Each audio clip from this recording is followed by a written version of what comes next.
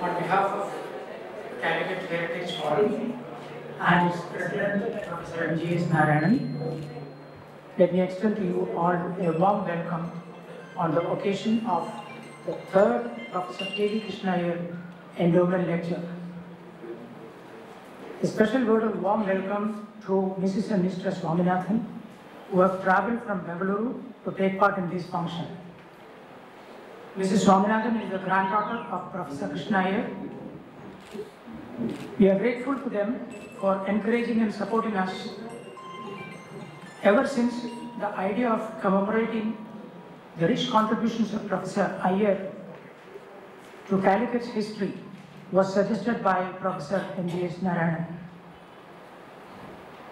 We extend a hearty welcome to Professor Rajan Gurukul, who has kindly accepted our invitation to deliver this year's endowment lecture. Professor Gurukul, an illustrious son of Kozhikode, needs no introduction. He has distinguished himself both as a historian and as an academic administrator, having been the Vice Chancellor of Mahatma Gandhi University, Kottayam. This year's Professor K.V. Krishna Ayyar scholar is Ms. Archa, who is pursuing her PhD at the Jawaharlal Nehru University, New Delhi. The topic of her research is Cosmopolitanism in Calicut City, AD 1400 to AD 1750. The award committee had no difficulty in selecting her thesis from among the several ones we received, both on grounds of quality of the synopsis and its relevance to Professor K.V. Krishna Ayyar's legacy. Ms. Archa is at present learning Dutch language at the Leiden University, the oldest university in the Netherlands, as preparation for translating documents relating to Calicut in the Dutch archives. She could not therefore receive the award in person today. Instead, she is represented by her mother, Ms. Srimati Girija, and father, Sri C.R. Neelakandan. We extend a warm welcome to the proud parents of Archa. Before I conclude, let me give a brief account of Calicut Heritage Forum. The forum began in January 2008 as an informal gathering of persons interested in the history and culture of our city, who would organize occasional talks by experts on various facets of Calicut's heritage. Later, we decided on a digital presence.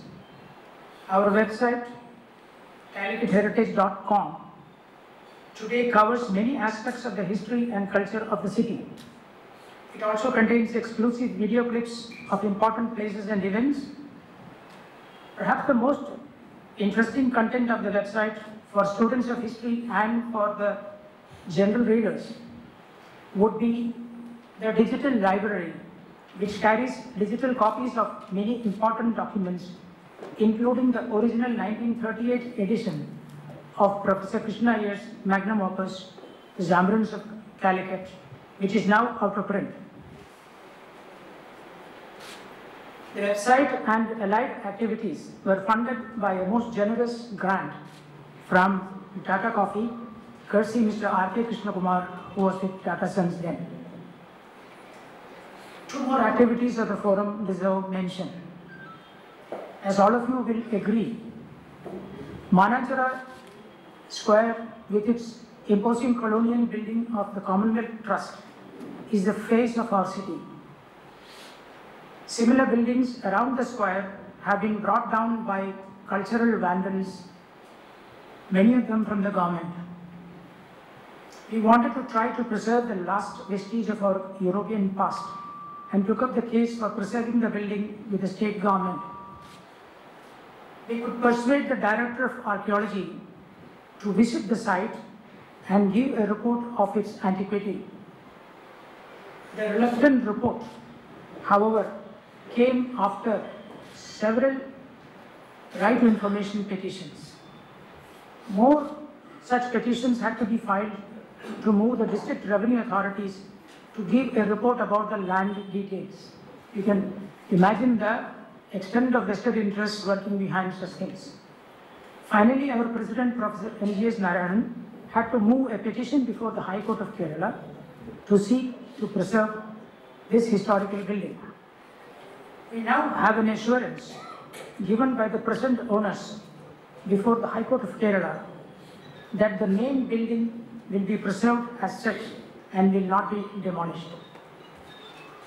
Another area where we have found some success is in notifying the Mananjara area as a heritage zone in the draft master plan 2035 of Calicut.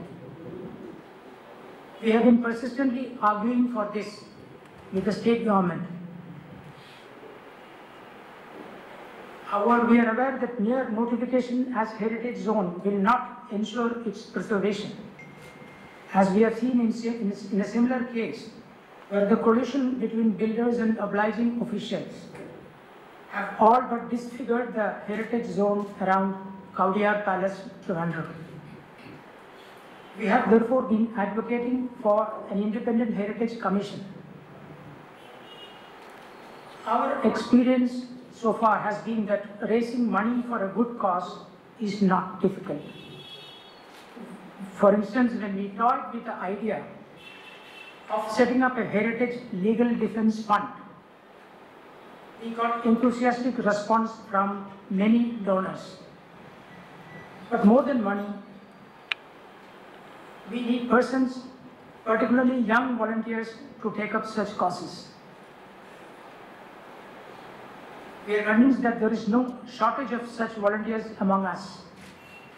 We would like them to join us and take charge of this interesting movement to preserve our city's heritage. Two of our volunteers would now be circulating slips among those willing to be part of this forum. We request you to fill in your details and return the slip to our volunteers. We shall contact you and follow up on your willingness to be part of this movement. With these words, I welcome you once again and would now request Professor N.G.S. Narayanan to deliver his presidential address. First of all, forgive me for sitting and talking here because of the physical problems I face in standing up for a long time. Professor K.V. Krishna Ayyar was my teacher. He was a teacher in the old Endowment College, which was only an intermediate college when I was a student. I joined the college in 1947. Krishna Ayyar was already there. Well, at the outset, let me tell you, it was Professor K.V. Krishna Ayyar who introduced many of us to the field of history. In those days, though he was a teacher in the intermediate college, there were only intermediate colleges in Calicut at that time. There were only two. One was the not the Guru Ayappan, the Japanese college, and the other was the Malabar Christian college. In those days, there were no study tools, no idea of actual field work and things like that in the colleges. But Krishna Ayyar on his own took us to many temples and palaces, and he used to take us even to places like Tirunavai, where the Makam was held, and described to us how there was a platform there, how the camp was organized here, things like that. So we had that feel of history in his classes. With his great sonorous voice, he used to shout. He was a man with a turban and very short in stature, but the energy that he had, he continued to have even in his late 80s. I had the good fortune when I organized the first Indian History Congress in Calicut to invite him and bless us and to inaugurate some of the features there. even then, at that time, he ran about, he gave us lectures in his late 80s, and went with the participants of the history congress to all sorts of places. He said, I will be the guide for them, and went everywhere. That was a man. His work, the Amalus of Calicut, was the first history of Calicut in English. In those days, he collected the references in Calicut Grantha Vari, that is the Calicut Palace Records, and prepared the book in 1938. Apart from that, he had so many other papers which are not published even today, about Mamakam, about Kali Patathanam, and so many other things. And these are found scattered in several journals. Then he wrote a book, the first known book on the history of Guruvayur temple, collecting his information from the Guruvayur archives itself. So we decided one day Calicut Forum, Heritage Fund was formed, and Mr. Ramchandran, he has been the convener, and he has been doing everything for that. I'm there only for namesake. Then we had the idea that we will do something to preserve the memory of Krishna Ayyar, who was one of the earliest in these parts, to think about the history of Calicut and the history of Kerala. There is a history of Kerala also by him, apart from the history of Calicut Labyrinths and the history of Guruvayur temple.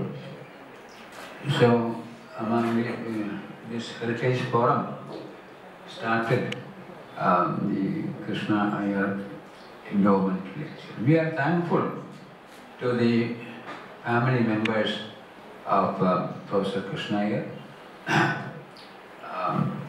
And we have here Srimati Parvati Swaminathan and her husband. He refuses to come over here, but he is also there. And they have very kindly decided to share the expenses of the endowment lecture.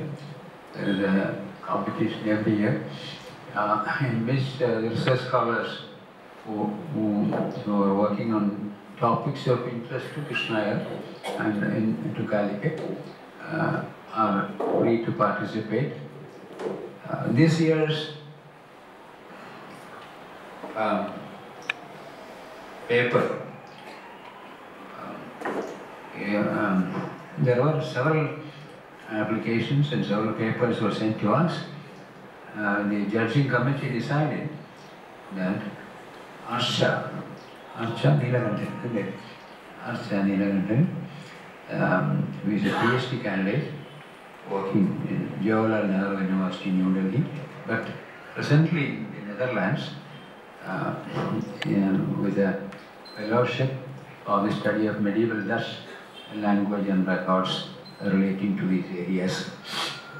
She has written a paper, her paper on cultural landscape and urbanism of medieval cities, situating cosmopolitanism in Calicut city around 1400 to 1750 AD. That has been selected for the endowment fellowship. Then we have invited Professor Rajan Gurukal, as mentioned here. He was in many places, and then he retired as the Vice Chancellor of the Mahatma Gandhi University at Kottayam, and even after that he has been working in Bangalore in the Indian Institute of, what is that? Science, Indian Institute of Science for some time. He has come down for this lecture. I remember Rajan as a very young student who passed out of the Brennan College tertiary, who took his MA in 1972. I suspect that though he scored very high marks, first class and all that, he was quite innocent of history. It was historical research. Probably you might not have heard the word research even while he was a student in London College. That was the way in which our colleges were constituted. That was the way in which our students did. They were given some notes and some texts and some lectures, but the research was not an area of interest for teachers and students of colleges in our area in Kerala. Then we had the good fortune to have him participate immediately after his MA degree in 1973. In the next year, we held a summer institute in history in our department in Calicut University. That was the first summer institute in history in India, because somehow or other, though the